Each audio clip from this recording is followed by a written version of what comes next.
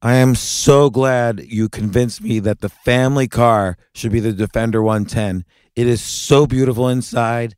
It's so comfortable and it just feels indestructible. Yes, it really is. I've been waiting a long time for the new model to come out. The Defender 110, I'm telling you, it's my favorite car of all times. It's my third one.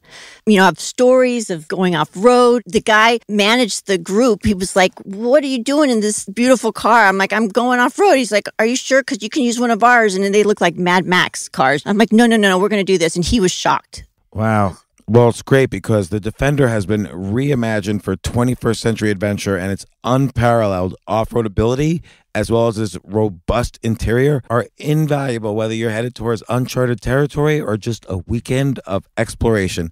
The Defender 110 tackles challenging surroundings with absolute confidence. The SUV conveys strength outside and in, featuring peerless technology like an intuitive driver display and an award-winning infotainment system. That's my favorite part, to keep you connected no matter where the journey takes you.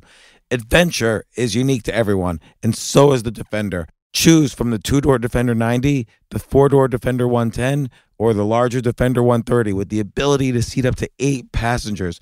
You'll find uncompromising performance in all three. So pack up and go even further with the Defender 110. Learn more at LandRoverUSA.com/Defender.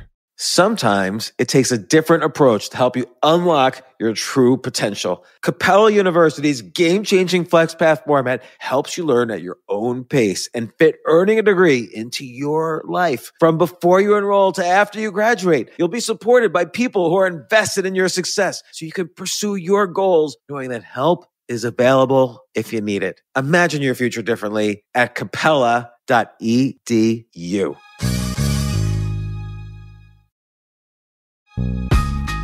This isn't your average business podcast, and he's not your average host. This is the James Altucher Show. Today on the James Altucher Show. Suffering is not unique to one particular group. It's universal to all groups. In the sharing of the stories, we will see our common interest not to have another group persecuted or prosecuted unfairly. Who is the leaders that are, I mean, you're a leader that's rising up in this, but whose voice is being heard now? That's so important, James, because let's not look for individual leaders. Let's find leaders right among the everyday people. Right now, our young people, they don't want people to talk to them. They want people to listen to them. And I think the best thing I can do, and the governor and the mayor can do, is really get out the way and allow these young people to be heard. And one of the most dangerous parts are the groups who don't want police reform. They're trying to burn down our city. And we need to acknowledge that. They're professionals. They're professional anarchists. They are not part of the movement that our young people are calling for to change how police have been treating people of color throughout history. And Eric, who are they then? You know, New York City has these protests, and then the curfew happens, and then this other force kind of flows in. Who's paying these people? Like, you know, why are they professionals? Why are they doing this?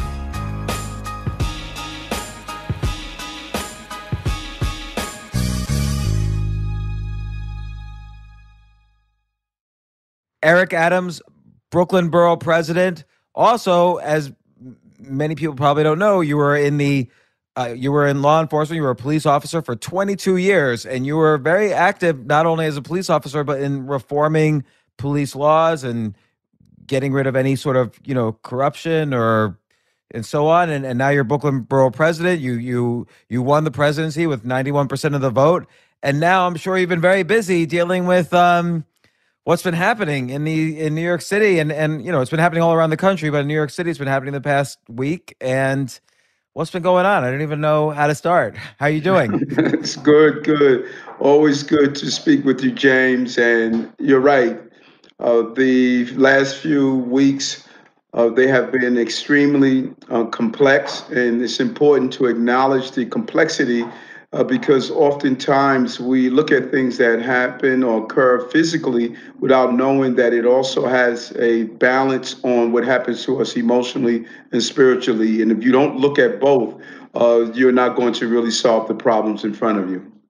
Yeah, so to some extent, I mean, we just are 12 weeks into a lockdown from this pandemic, and now this happened with this, the horrible death with George Floyd in Minneapolis, and that led to riots all over the country and in New York City. It gets how to help us understand what's happening here, because it seems like there's many groups. There's protesting, and then there's this looting, and what's going on? What's happening?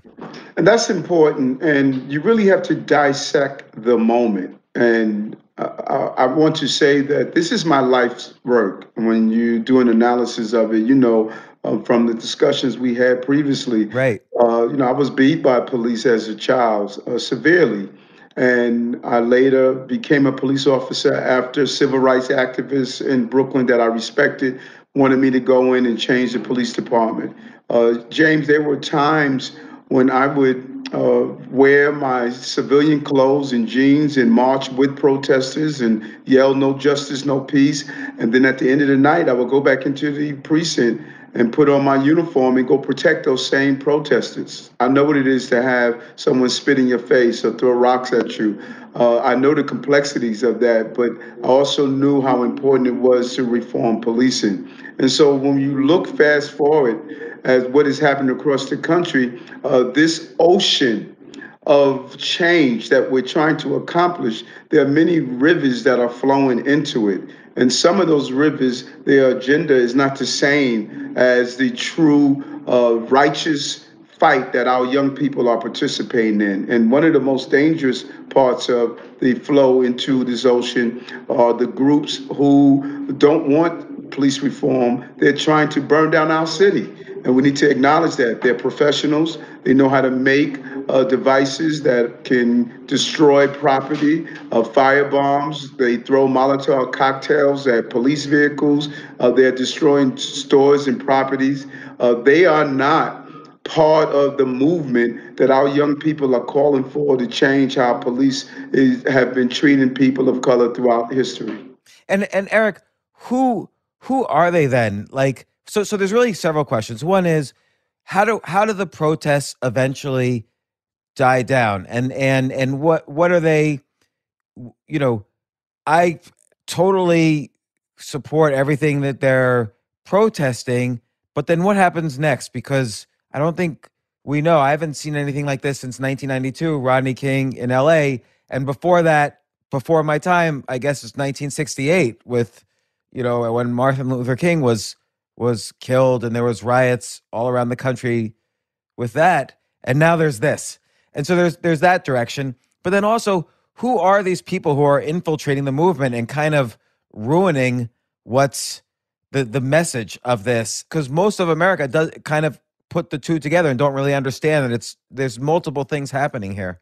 That's well said. And as I stated, of just breaking it down in a simple fashion, there are three rivers flowing into this ocean. And one of them is what I just described. They're professional anarchists. They come from outside the city, the most part. They have infiltrated this city and started recruiting people to help them. As you saw two attorneys who threw Molotov cocktails at police vehicles, and we should get into that in a moment. But these are professionals. They sent people into the city to scout out the city to see police response. They have different individuals who are assigned to carry backpacks full of stones and rock to re-up and resupply. Other people, they are professional at making devices that can cause fires. They are professionals, and their goal, we need to be clear, their goal is not police reform. Their goal is burning down cities, and they need to be identified. And part of the conversations I have been having with some of the leaders of the righteous call for police reform. I've been assisting them in identifying who these people are, how they dress, what to look for, and how they go about getting inside the crowd and creating the chaos that can even harm innocent people. Then you have this other group that are extremely angry, and they're just looking for crimes of opportunity.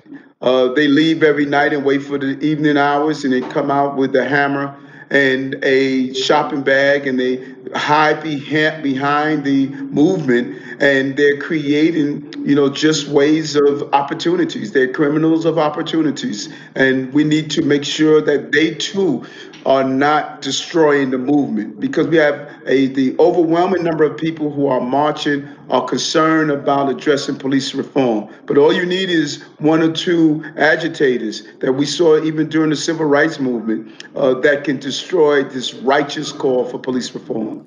So before I get into kind of what's going on with each of these three groups, like, particularly the professionals, who's paying them, and there is this issue that the protesters are protesting the same thing the Rodney King protesters were protesting, are protesting almost the same thing the protesters in 1968 were protesting. And maybe this is too complex an issue for a short podcast, but you've seen it all. You've been there as police, government. You're involved now.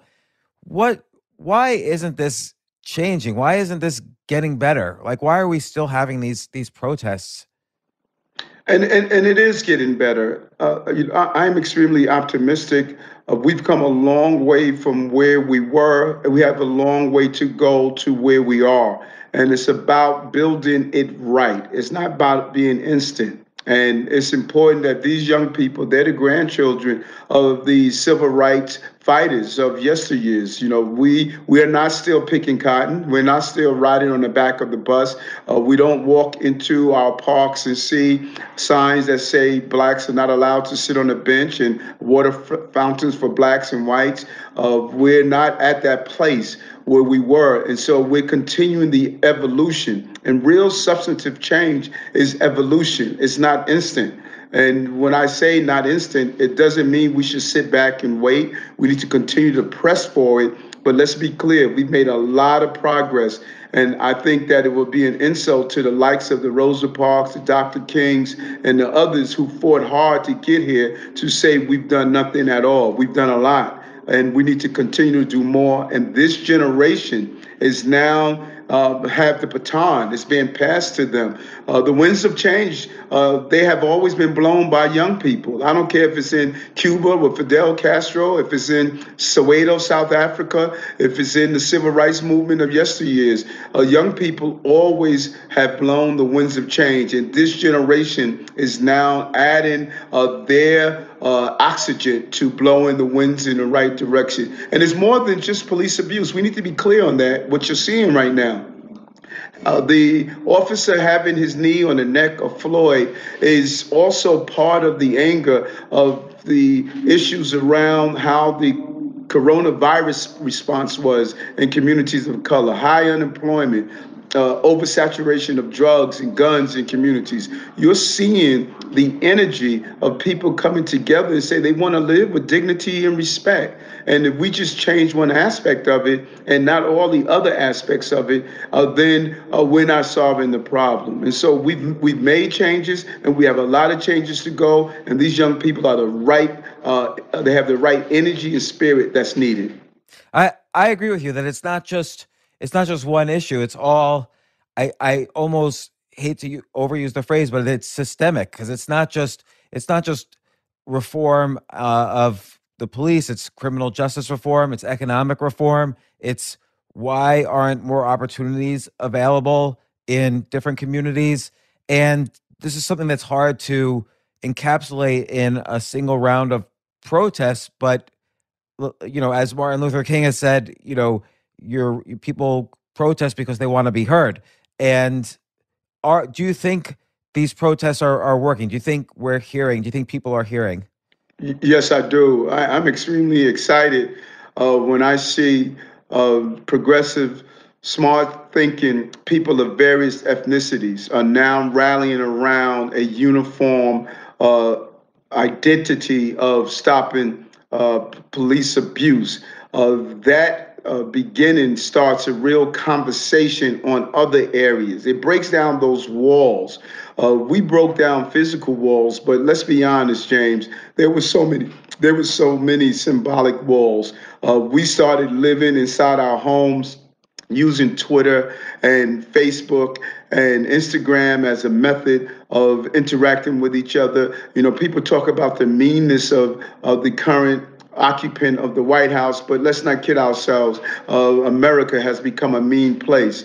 We send out nasty comments about each other, bullying, and some of the people who are on social media, either you believe with them or take their positions, or they barrage you and become trolls and call you all sorts of names. And we've seen the ugliness of America that goes far beyond the behavior of Donald Trump. America has become an ugly place, and we hide behind social media to carry out our ugly deeds. And this is forcing us.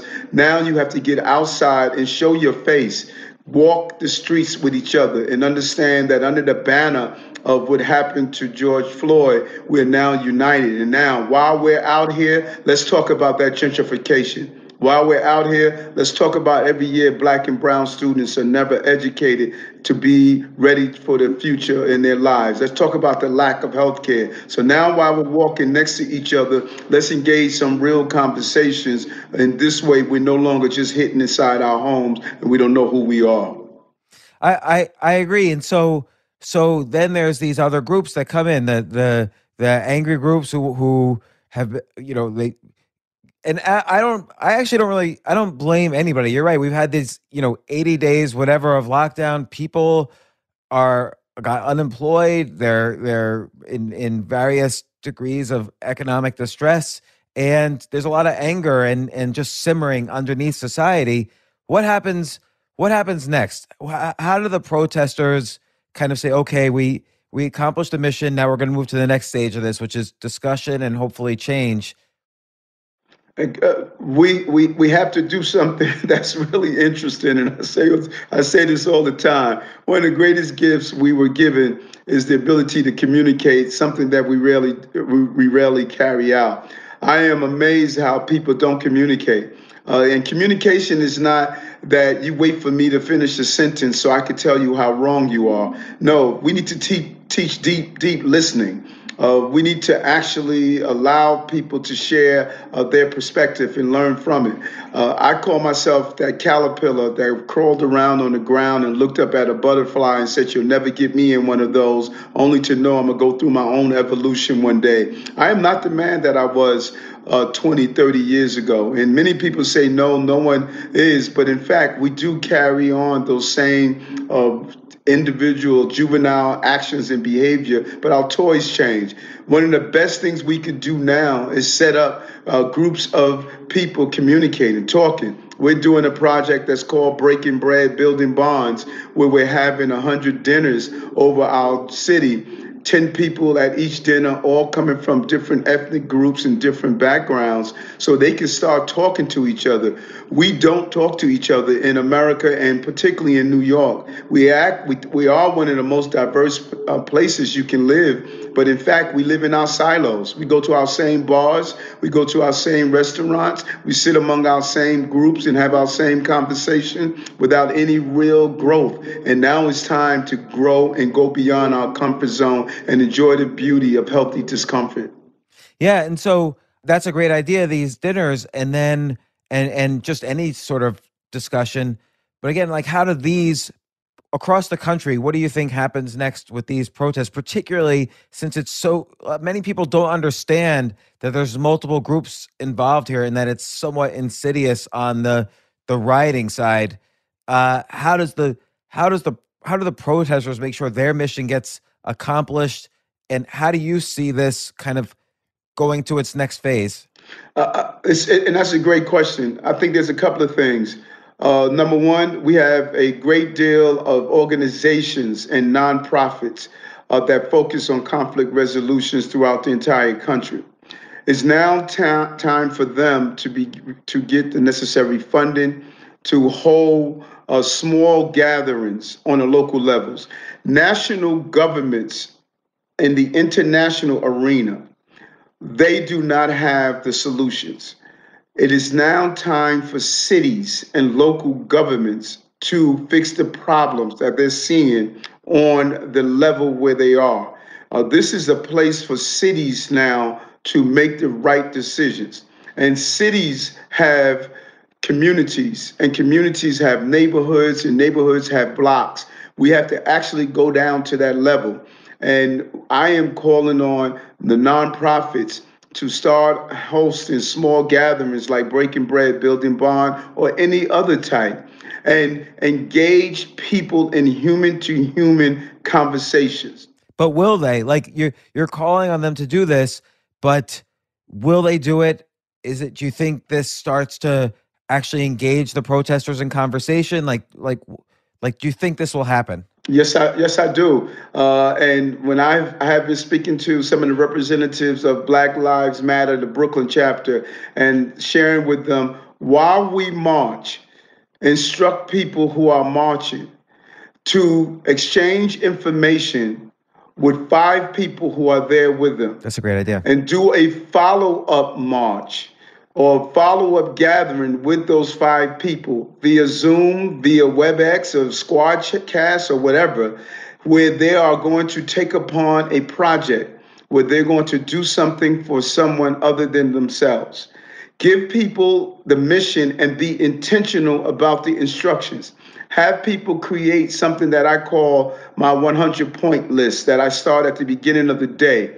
I don't go to sleep until I get 100 points. 3 points may be just calling someone I don't know and wishing them a good day. 2 points may be just saying good morning. Another 5 points may be buying lunch for someone. At the end of the night, if I don't have 100 points, I have to put the dollar amount inside a jar that I give away at the end of the week. It's about being intentional and using this gathering of thousands of people and say, now you're going to go and communicate with 5 people each day that you march that you didn't know before, and you are going to create an assignment of helping someone that you didn't help before. That is being intentional, that's being tactical, and actually document each one of those areas that you have assisted and made people better off than where they were, and you will start to see the results. And do you think that type of cooperation will start to happen in New York City and then other cities? Like, do you see this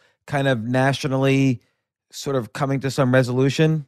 Well, let's look at and learn from coronavirus. Coronavirus started with a sneeze.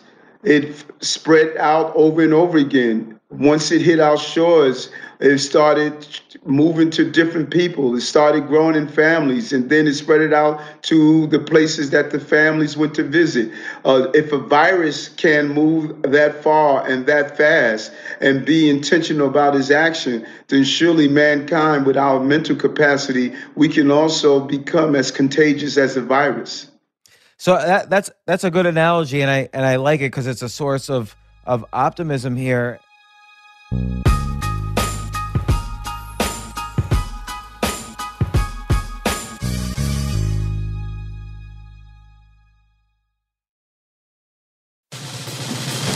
These days, we're all investors, trying to be smart with our money despite our worst impulses. But at iShares, we believe that deep down inside of every investor is a better investor. One that's just waiting to be let out. Explore iShares ETFs and insights and let your best investor out. Visit iShares.com for more information. You know what I love about fantasy sports is that even though I'm not going to be a great basketball player or a baseball player or a football player or whatever, I feel like I get to participate and make decisions and use my knowledge of these different leagues or these different sports to compete. So it's like I can pick my team or I can pick my favorite players, and I could use my knowledge to make predictions and maybe even make money. So with the basketball season here, you can now pick combo projections across football and basketball from the Specials League on Prize Picks. This is a league created specifically for combo projections that include two or more players from different sports or leagues. Want to play alongside some of Prize Picks' favorite players like rapper Meek Mill and comedian Andrew Schultz, who's also been a guest on this podcast, and I've been a guest on his? You can now find community plays under the promos tab of the app to view entries for some of the biggest names in the Prize Picks community each week. Look, Prize Picks even offers a reboot policy so that your entries stay in play even if one of your players gets injured. For football and basketball games, if you have a player who exits the game in the first half and does not return in the second, that player is rebooted. Prize Picks is the only daily fantasy sports platform with an injury insurance policy. What? So, I love playing it. I love anywhere where I can use analytical ability with my interests to demonstrate some skill and maybe make some money. And I like the game-like aspect. I do wish they had chess as a category on prizepicks.com, but I'll settle for what they've got. Maybe I should make my own fantasy chess league. But in any case, I love Prize Picks. Go to prizepicks.com/James. Use code James for a first deposit match up to $100. That's the easiest $100 you're ever going to make. So that's prizepicks.com/James and use code James. Daily fantasy sports made easy.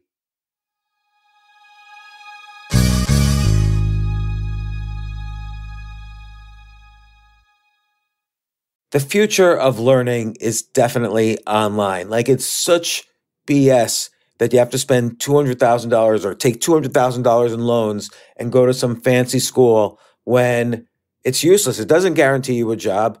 Most employers, including me, do not care about degrees or grades or anything like that. We want to care that you love what you're doing, that you know what you're doing, in some cases that you have experience or that you're willing to learn.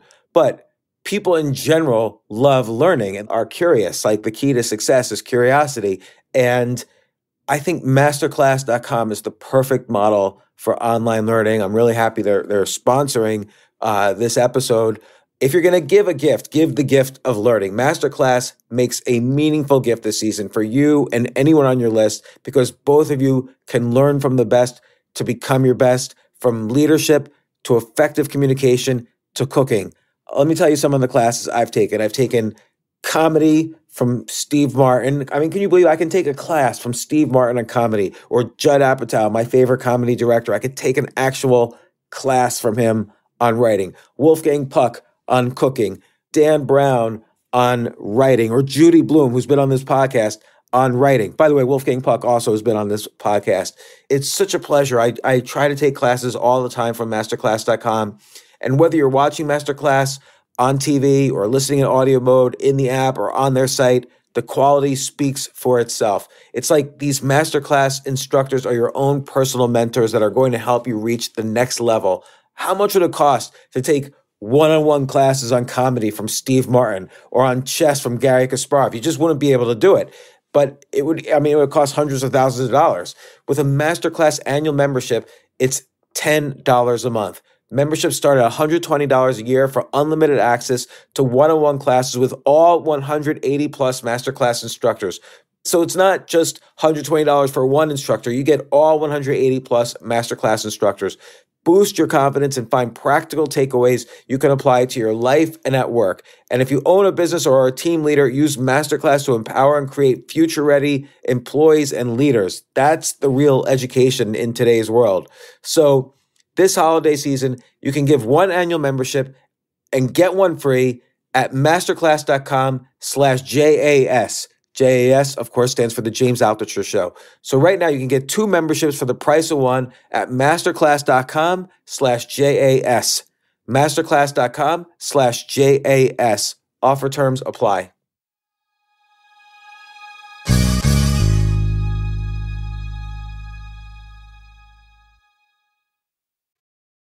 The analogy I get nervous about is, if you look at like 1992 or even 1968, there were very strong voices of leadership that rose up. You know, Rodney King in 1992 himself rose up and said, "Can't we all get along?" Robert F.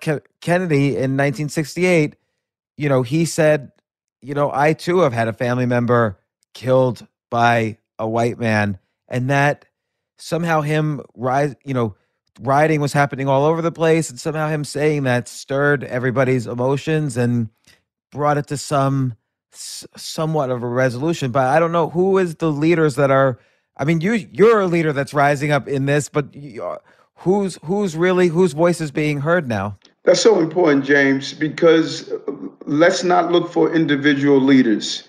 Let's find leaders right among the everyday people. And there's something that we have that they didn't have. The reason the numbers are so high in many of these protests that you see across our nation is because of this thing called social media.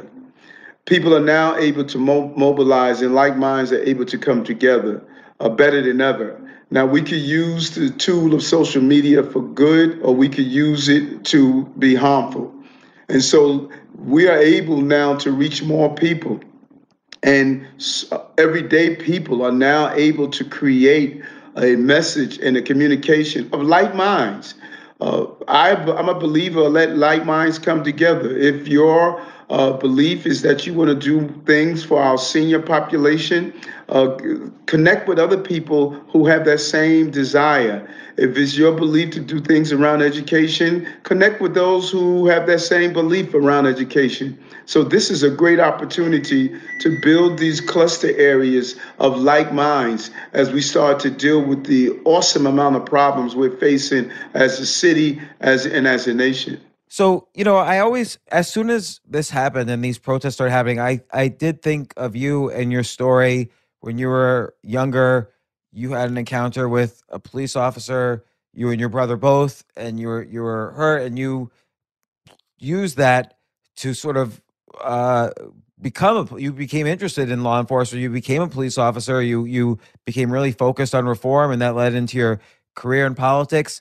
I feel like if you, and maybe you've probably already done this, but you go to these protests and tell this story, people are going to hear and listen to you, and it'll really resonate with people.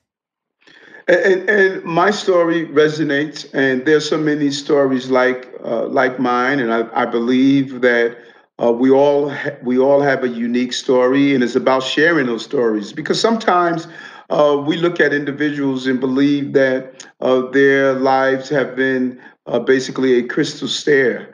And in reality, it hasn't. It has its difficult moments, and it's the sharing of those stories. When I do the breaking bread, building bonds, and have dinners, and I sit down and listen to what people have come through, I'm amazed, and it just gives me a different outlook, and it's so nourishing to not only my physical being, but the anatomy of my spirit. And I think sometimes we lose the fact that everything we are physically, we also are spiritually. And there's a connection of how we need to nourish ourselves physically and spiritually. And the stories I have heard from people and the things that they have overcome is just really inspired me of how amazing we are as human beings. And I think those stories need to be told more. We need to look at that Hasidic man and understand what he has come through. We need to look at the person who wears the turban and sheet and from the Sikh community and understand his journey of having a symbol of who he is and how he was treated after September 11th, or the African American or the Caribbean American or Chinese American. Who, when you think about the Chinese Americans when they built the railroad system, the Continental Railroad system, and couldn't even ride on the trains and were demonized. We all have these stories. Suffering is not unique to one particular group. It's universal to all groups. In the sharing of those stories, we will see our common bond and our common interest not to have another group persecuted or prosecuted unfairly. And so now, it seems like, New York City has these protests, and then the curfew happens. And then, as you were saying, this other river or this other force kind of flows into the river. Who's paying these people? Like, why are they professionals? Why are they doing this and trying to ruin this message? It's a combination based on the intelligence that I've received from the briefings and based on just my overview of some of the videos that you witnessed. If you look closely at some of the YouTube videos and some of the Instagram or Facebook videos, any trained law enforcement officer can see the action of an agitator. And as I look through them, and while I'm on the ground, I'm at all the protests just about to 1, 2 in the morning. I notice the individuals who are carrying the backpacks, who are taking rocks out of their backpacks, who are basically agitators, and they're professional at what they're doing, having cars located near the site, able to get into the cars and get away quick. They're just there for a mission only. And so it's not so much that they're being paid with cash. People have different philosophies. You have people from the far right that nothing they would like to enjoy the extremists, not just political right, but just extremist views. You have white supremacist organizations, nothing they would like to see more to see people of color and police clash against each other. You have people who just believe our government needs to burn down. I know it's hard for many of us to believe, but there are individuals who are extremely dangerous to our country. And I don't want to see my government burned down. I don't want to see my cities burned down. I want us to reform and make this a fair place for everyone, but you don't do it in the midst of flames. And is there a way, like you say, you've seen it, like, are police able to arrest them, or do we know, are they coordinated in any way? Like, how do we stop these people? Something. And that's that question, James, when you're dealing with 1,000 people and people hide within the march and carry out some actions of throwing a bottle or throwing a rock or doing something that is only going to aggravate the crowd and the police, it is difficult just to isolate and contain them. That is one of the challenges that you have when you're dealing with large volumes like this. That's why it's imperative for the conversation and relationship I have with some of the organizers to educate them so they can police themselves. They can have their own marshals, own people on the ground who could walk through and identify those who are trying to agitate the situation and remove them. And that's starting to happen. As you see in some of the marches across the country, is becoming more peaceful, is because the organizers have now become aware that there's a body who has attempted to infiltrate their movement and hijack the movement. And you're going to see more and more of the organizers become aware of these body of people. Do you think some of them will get arrested? Do you think we'll find out more about them? Well, some have been arrested, believe it or not. When you look at in New York City, 1 out of every 7 people arrested, and a large number of people who were arrested, many of them came from outside the city. When you look at the young lady who threw the Molotov cocktail at the police vehicle, she was not from New York. She was from outside the city.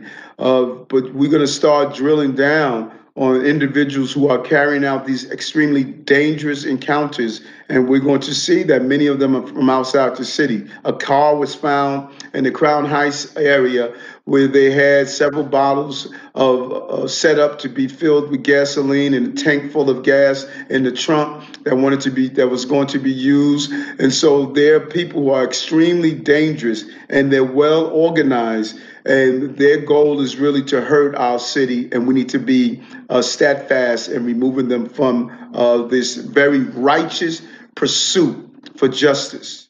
So like the woman with the Molotov cocktail, were you able to interrogate her or find out what she was doing? And I see on Twitter a lot of these people kind of coordinating things and organizing and so on, and it seems disturbing. Yeah, so true. And it should be disturbing to all of us because an explosive device, a serious fire, that can harm our children and families. My son marches he has been marching in the marches that we've witnessed in the protest. He spent some time with me together. We marched the other night to about 2 a.m. And imagine if a person who has bad intention shoots at a police during the march and the police return fire. You are jeopardizing the lives of everyone who is there. And this is a very serious issue that I'm concerned about. And we want to do everything that we could possibly do to allow people their right to protest, but also their right to be protected. And so when you have arrested these people, were you able to get any information from them or any sense that they could stop or how to stop them? That is over my food chain. If you haven't noticed, I no longer wear a blue uniform. I'm You're no wearing a longer, blue shirt, so I figured, but I'm sure there's information to be received. And I want to, as we talked about that, I want to switch gears briefly and talk about the two individuals here. They were two attorneys that carried out a Molotov cocktail attempt to take the life of four officers. They were two attorneys that were furloughed because of COVID-19. So think about the significance of that. We have two people who are very educated, highly trained, sworn to carry out the and protect the law and our Constitution, and now they find themselves throwing a Molotov cocktail at police while they're in the car trying to kill police. Two of those police were personal friends of mine. So what bring people to that level? That's what we have to think about. I haven't seen this since the 60s when you saw very intelligent people carry out terrible deeds. And just as we have terrorist operations that have sleeper cells and recruit people when they're at a bad time, we need to be aware that you have those that are attempting to recruit people at this difficult time. High level of layoffs, number of people don't know how they're going to pay their rent, number of people don't have housing, health care. These issues breed the opportunities for people to turn and do harmful things. Even reasonable, logical people can be pushed over the edge, and we need to make sure that edge is not there for them to be pushed over. And you know me, I'm an optimistic person in general, but this latest situation and the fact that it was, there's so much economic harm was caused in these lockdowns, and admittedly it's a complicated decision because of the pandemic and so on, but I am nervous that there's kind of this inertia that just keeps this going, and the people, like you're saying, with the Molotov cocktails, they're feeding off of the legitimate concerns of the protesters. That the protesters are the fuel, but then these guys are the fire, and you have to snuff out the fire somehow. No, so true, so true. And we do that by this universe that I have been in as a person who fought against police abuse and then became a police officer has given me a real opportunity from the relationships. A lot of these young people who are doing the marches, their dads and moms were friends of mine during the movement. I marched with Reverend Herbert Daughtry. I marched with Al Sharpton. His children run a youth organization. Reverend Herbert Daughtry's daughter is now part of a large youth movement. So many of these young people, Anthony Beckford, who is the leader of Black Lives Matter in Brooklyn, these are people I've talked to every day about how we could dismantle police abuse. And that gives me an opportunity to give them some real information so they can make their own decisions, but they know that I come from a place of trust, caring, and compassion, and it allows me to have these real conversations with them. And so, I was talking to one of my daughters earlier, Lily, who and she wants to go to one of the protests this evening, and I don't really know what to tell her because I am afraid of this other group, which is violent, and I'm also afraid of, the more protesters are, the more places there are for these people to hide and infiltrate, and I don't really know how to think about this. Well, your fear is real, and you should be concerned. And I would be disingenuous if I were to tell you not to be concerned. You should be, because there's a real concern, and there's other ways we can find and people can voice their support. They can voice their support by doing a Zoom chat, a WebEx chat. They can do the protest during the day. You often find that people who are going to do harmful things, as you have noticed, they've often been in the late evening hours. So if she wants to go out, there was a protest today at Foley Square that went over to Washington Square Park. That is what you would like her to participate in a protest of that nature. And nothing stops her from assembling a group of her friends. They could have their own protests. I saw one of the most beautiful displays of support the other day in Crown Heights, where a Hasidic woman had 8 of her children standing in front of the precinct with a sign that I stand with Black lives, they matter. That was so powerful for me. And that is a protest in itself. A protest doesn't always have to be a large gathering. It is just showing in your own way how you stand with something that's important. People can send out their tweets of that they stand with this cause and this fight. And so she can participate. She doesn't have to be on the sideline and watching this very significant moment in her history, because this is her time. This is the moment of young people to participate. Yeah, that's a great point. And what do you think in terms of the leadership of the city, the state, the country? What can anyone say that will, seem like it'll move things forward? That's a great question, James, because right now our young people they don't want people to talk to them. They want people to listen to them.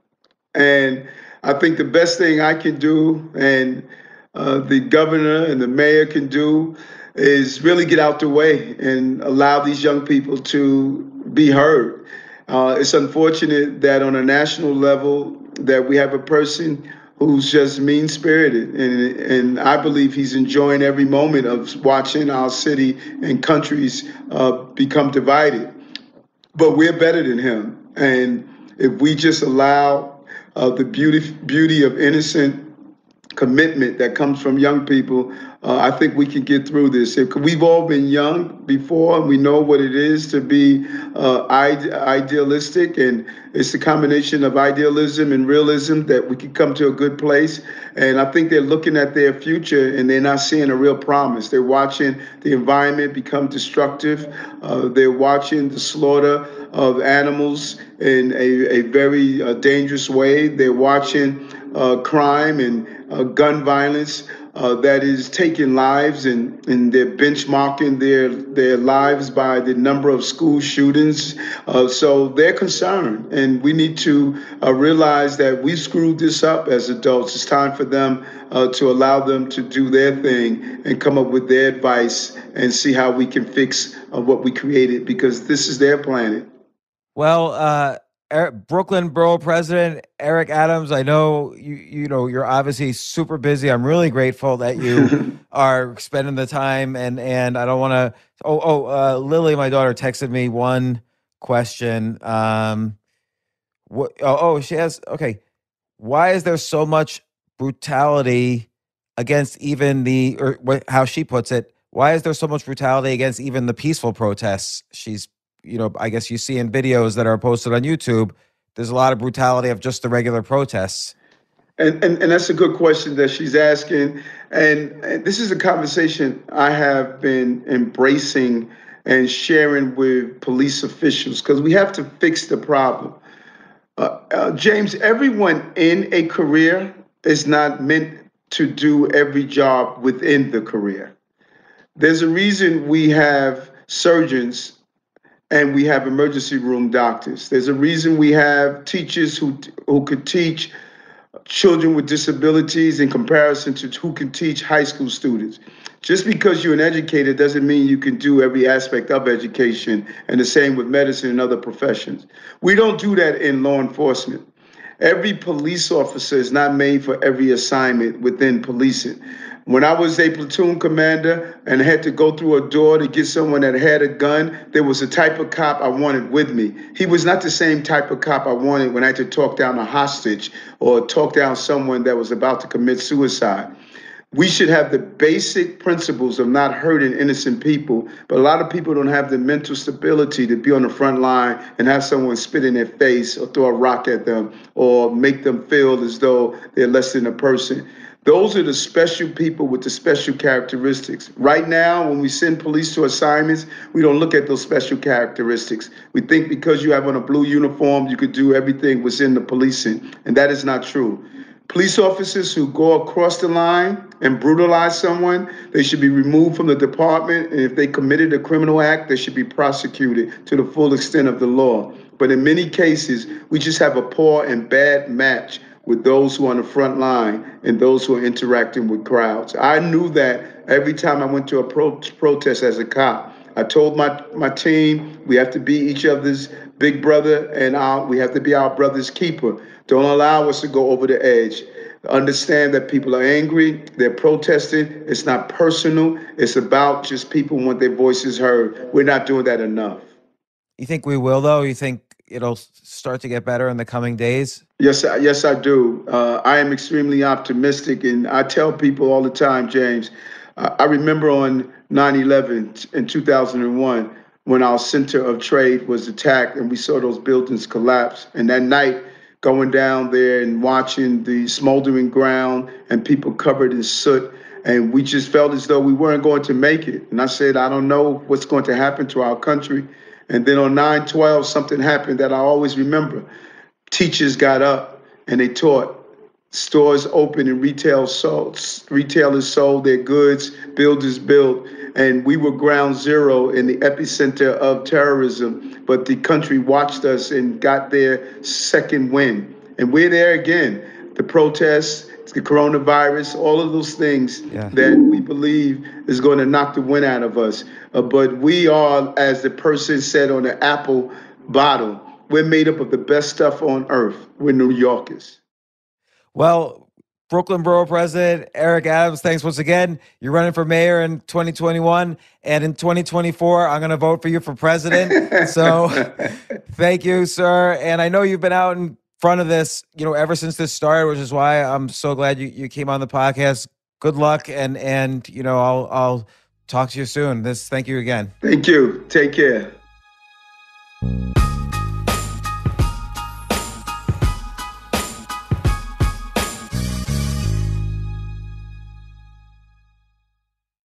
Are you ready to take control of your future and be your own boss? At Neighborly, we'll help you go into business for yourself, but not by yourself. As a Neighborly franchise owner, you'll join a community with thousands of passionate and experienced entrepreneurs. With 19 franchise brands providing a variety of home service needs, you'll benefit from decades of established systems and support. Learn more about Neighborly franchising by downloading your free guide at go.nbly.com/podcast.